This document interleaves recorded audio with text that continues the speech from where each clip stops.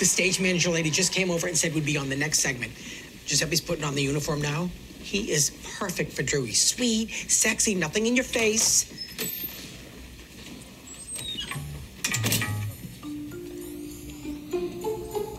It's okay?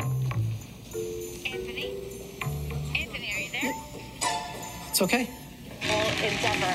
All right, and we're back, ladies and gentlemen, with Anthony Marantino of Hot Fellas Bakery right here in New York City. Now, your bread is so delicious, but where did you come up with the fun name? Well, Drew, who doesn't love a hot fella delivering hot bread?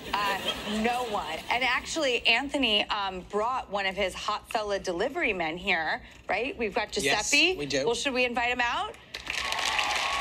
Without further ado, please welcome hot fella Giuseppe.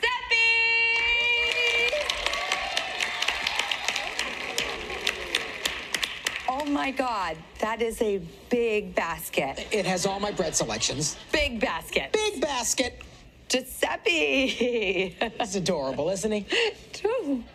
And much like our audience, who started with a sourdough starter in the pandemic, so did you. Yes, I did, but it got out of that Tupperware and it just kept on growing. How big do you think it's gonna get? Honestly, I don't know. I'm surprised it's this big. I think it's gonna be huge. We're a hit. Hot Fellas Instagram is blowing up. Hot, hot, hot. Is he gluten-free?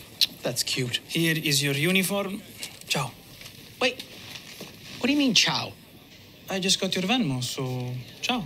In the last hour, I got 100 bread orders, and they're all expecting someone hot, hot, hot to deliver them. It's New York. There are plenty of hot, hot, hot guys. Not like...